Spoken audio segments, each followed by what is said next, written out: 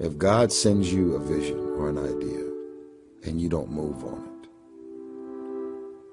because the idea must come to life, he's going to send the idea to somebody else.